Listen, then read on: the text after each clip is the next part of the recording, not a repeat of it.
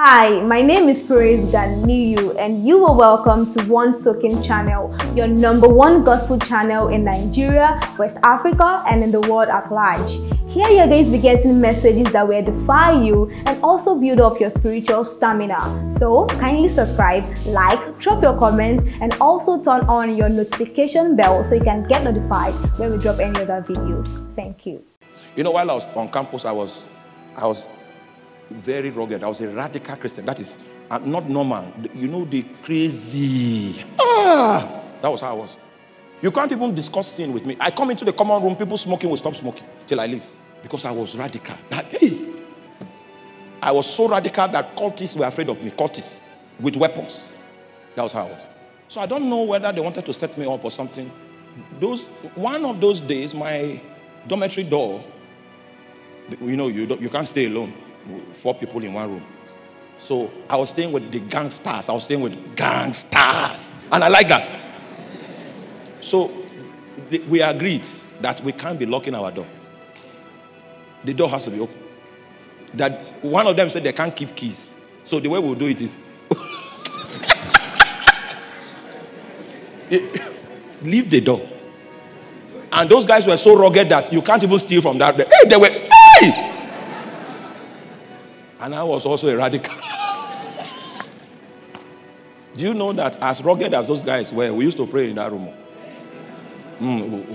We'll pray first in the morning and call on the name of Jesus. That's the only way there will be peace. Now we have to agree. They can go out and be gangsters, but in the morning, Jesus. Say Jesus. Say Jesus.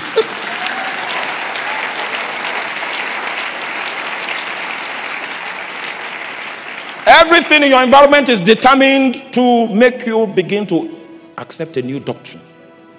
And some of you have already swayed. You're already floating in the philosophy of the realm. So our room had no lock. You just come in and you go out. So you can come in, find someone with ladies. All right? It's okay. They can even greet you and say, okay. Your book is there. Your book is there. Yes. So I used to stay all night reading and praying because my room is a brothel. And I was like that for one session. Because I did not want to eat of the portion of what? Of the king's meat. One of those days I was in the room trying to get my stuff and a lady just came and removed her clothing. I think she forgot who I was because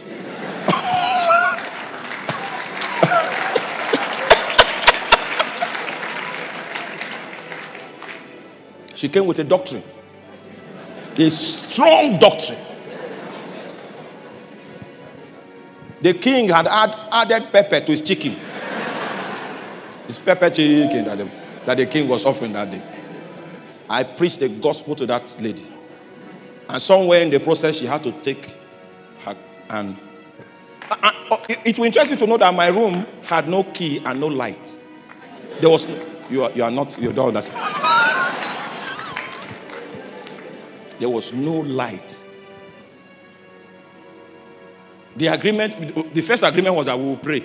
Then the second agreement is no key, no light. So this is how we balance this matter.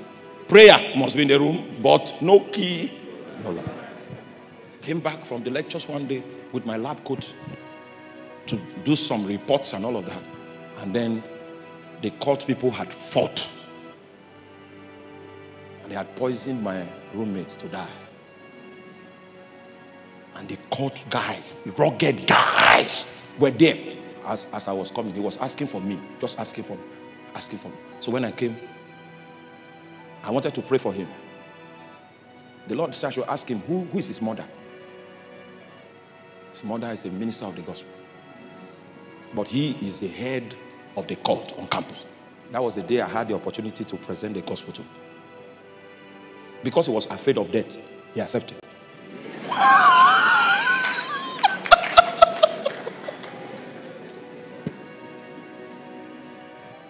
Slept. He woke up and vomited the poison and rose up and told me, I said, Pastor, that prayer has saved me, but me, I am in darkness. He put his thing up.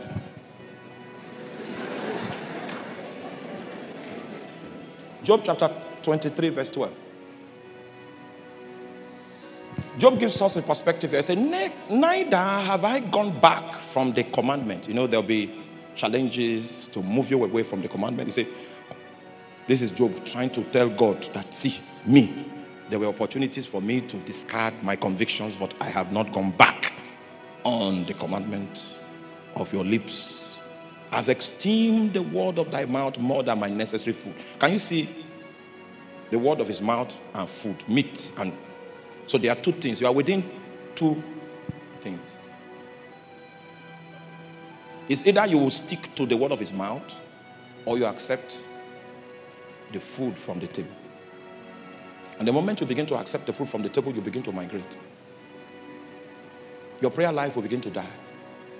You begin to have relationships that the Holy Ghost in you will be expressing a sense of rejection.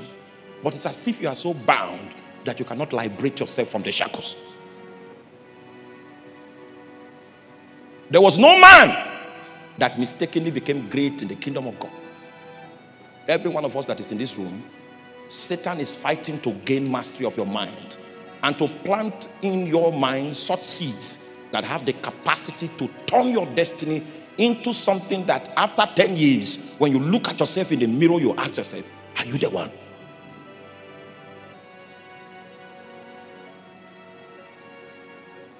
One of those court guys that was in my room when the hitman was poisoned, he watched me that day because he knows how the hitman cried and called my name. They had to come to the lab to get me from the lab.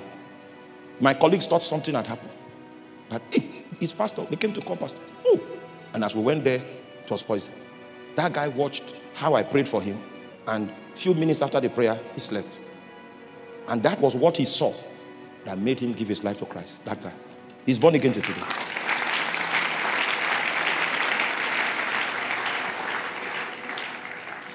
My school was one of the most notorious higher institutions of learning.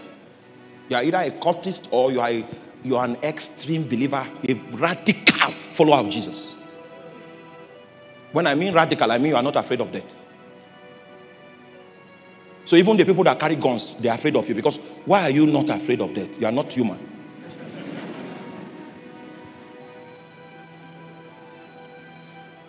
Those were the situations we grew up under.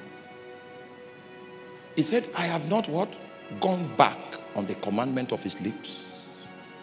I've esteemed the words of his mouth more than my necessary food.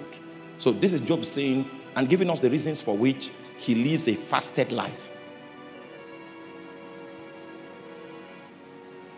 He does that in order that he might prioritize the commandments of God over and above his need for food. And as long as you can conquer greed, you will reject what the king is offering. As long as you can conquer your appetites, you will reject what the king is offering. So we need to look at a few appetites and how to conquer them. But are you there? Are you following? All right, so let me take you to the book of 1 Corinthians chapter 9. Then show you the law of appetite. 1 Corinthians, quickly.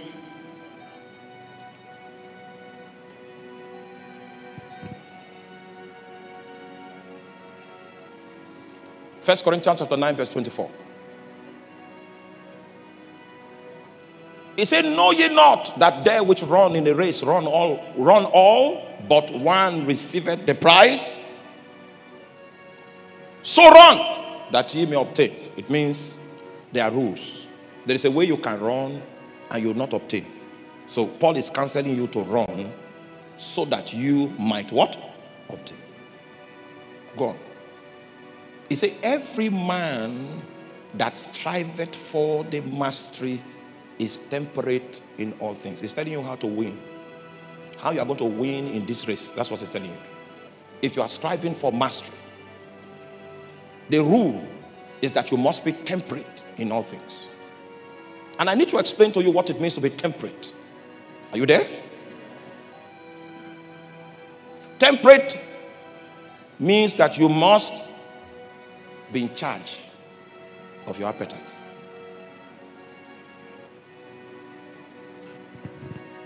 All right. Those days in the university in Nigeria, there's something we call NUGA Games, Nigeria University Games Association. Because the football team, the Nigerian football team, will need to get footballers, young footballers that can come in. The basketball team will need to get amateur basketballers, the karate team, the judo team, all of that. So the campus was the pool from whence these functionaries were extracted. So, and the festivity that was the platform for the scouting was the NUGA Games. Now, in my city, there are 2 universities. So, and only one taekwondo champion is going to come from that region, right, to represent that region in a more sophisticated tournament that will now yield the ultimate champion. So while they were doing the tournament in our own region and our 2 universities were competing, the guy who was the best in taekwondo, he went on break, ate so much chicken, came back. When they put him on the scale, he was heavier than the category, the weight in the, he was heavier than the category. So the coach put him on 6 days dry fasting. Now, you are not with me. The dry fasting was not because he was going for a crusade. The dry fasting was because he wanted to strive for the mastery.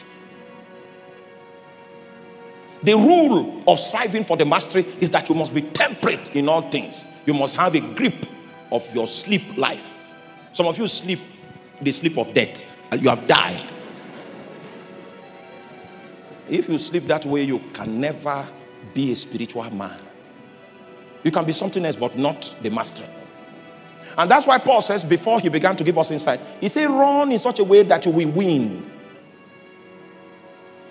Not everybody will win that is running.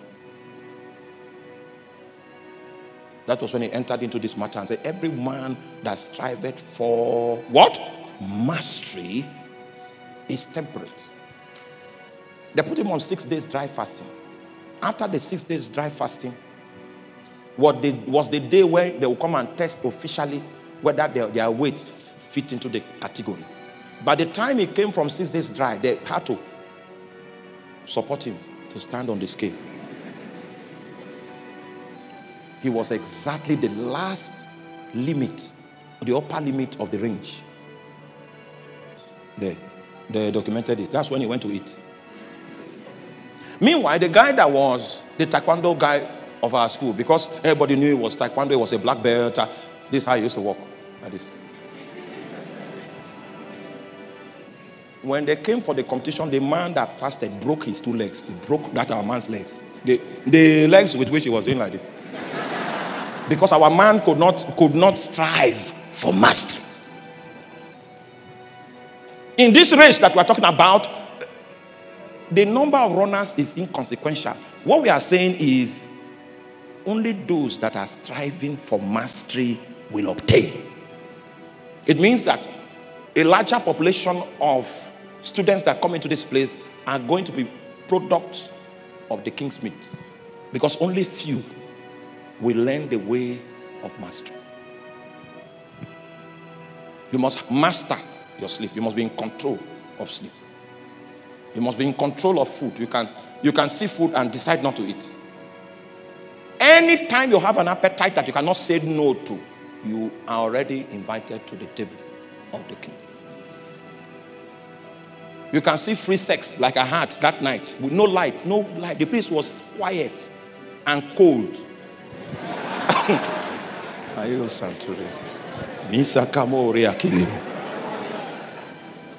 But I said, no. That's the way of mastery. The opportunities for you to indulge yourself is available, but you have the masculinity to say no. And if you cannot say no to yourself 1,000 times, you will not be able to say no to others. It means the moment the king invites you to the table, you say, okay, we have not seen this kind of meat in our village.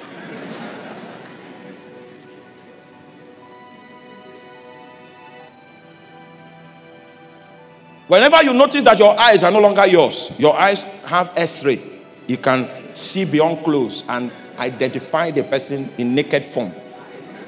The reason why many people are laughing is because their eyes need a touch. The eyes need a touch. When your eyes become like that, you will need 2 days of dry fasting for you to own the eyes again. It's no longer yours. The moment a lady passes, you are gone. You are gone like that. That was how we almost died in Lagos. We were in a bus.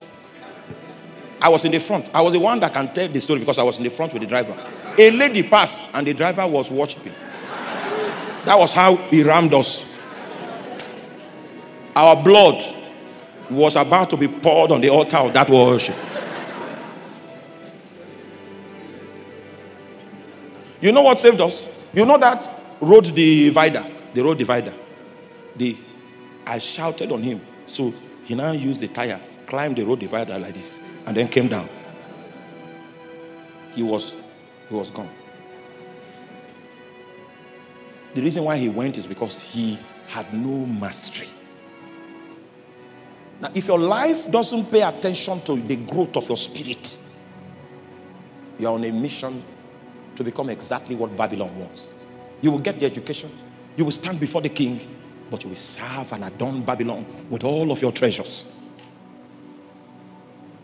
He said, he that striveth for the mastery is temperate in all things. So a man that knows he has a destiny with God, you will know that he knows when you see him exercising discipline and restraint. It's a proof that he knows he has a destiny that is greater than him. When you find someone that is loose and loud, he is dead while he's yet alive. When I was going for youth service, I said I was going to seek God. I was going to seek God, pray the way I've never prayed. I was going to fast the way I've never fasted. I was going to give the way I've never given. And I started on my program. Began to fast from January. I fasted February. I fasted March. I fasted April. I fasted May. I fasted June. I fasted July. I fasted August. August 1, August 2, August 3, August 4, August 5, August 8. Then the heavens opened a little. And God spoke to me. God, you know what he said? He said, I can see that you are fasting.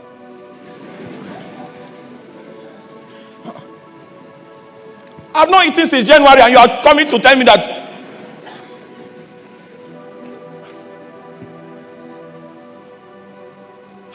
Do you understand that? Well, I continued.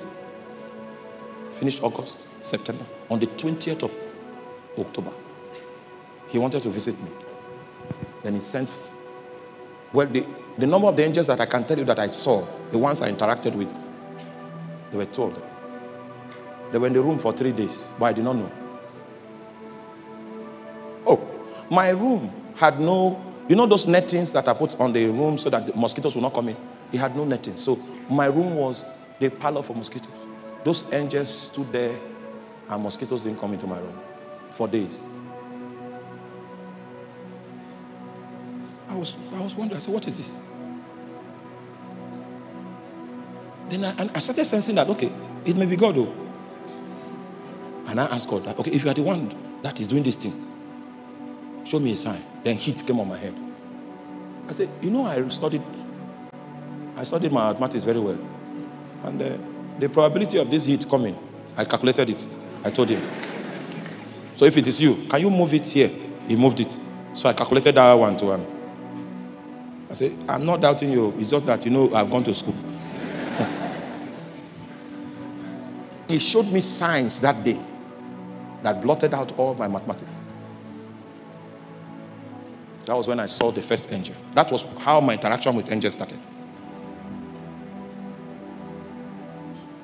And I found out that what I was looking for was not lost.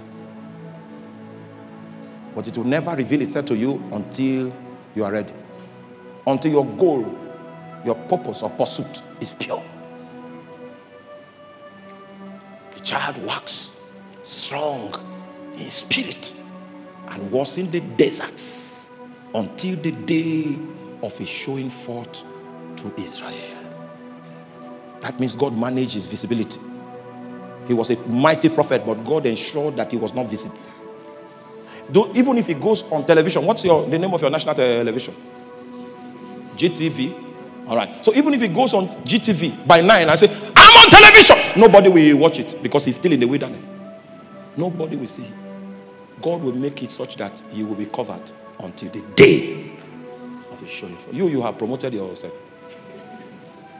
It means that there is no day of your showing forth.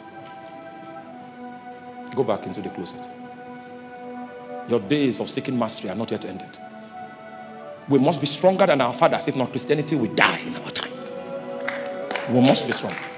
We must be stronger. Most of our fathers grew just in prayer. They are not deep in the world, but they grew in prayer. We must have 2 wings. You can't fly with one. So we have the issue of inadequate discipleship in the body of Christ. We are shapeless, voiceless, and our numbers count for nothing. Politically, at least you know that. We can't decide and say, this is where we will go, and the church will move. We have no voice. So we have numbers that don't translate to power. We must be stronger than our ancestors for Christianity to survive. You must migrate away from the table of Nebuchadnezzar and build the much needed mastery required for you to survive the days that are upon us. In a moment, I'd like you to stand up quietly. Don't talk to your neighbor. Quietly.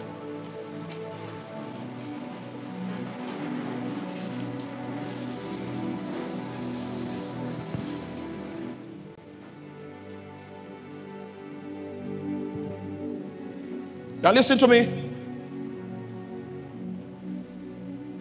It is the Lord's will for his foot soldiers to be recovered. Many have strayed.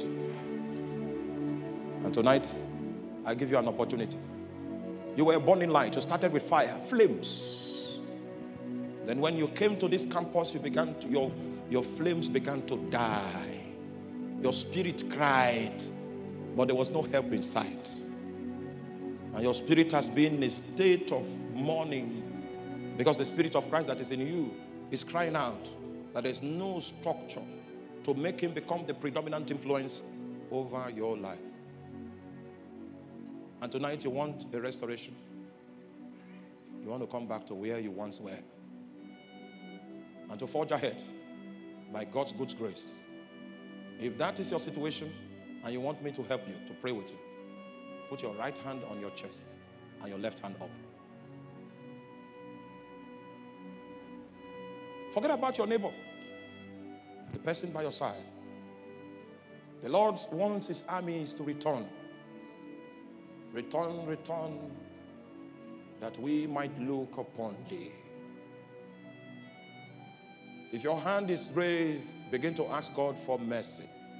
Mercy, mercy, mercy, mercy. Ask him. Speak to him in your own words, in your own language. You know where it all began. Ask him for mercy. Ask him for mercy tonight. There's an oil that was on your life, an anointing had rested, but it had vanished. Ask him for mercy. Ask him for mercy. Thank you for watching. And if this video has blessed you, please like, kindly subscribe, and also tap on the notification bell so you can stay notified and updated on our new videos. And please do not forget to share the link to people so we can bless more people. And most importantly, we want to know how this video has blessed you under the comment section. Don't forget to subscribe.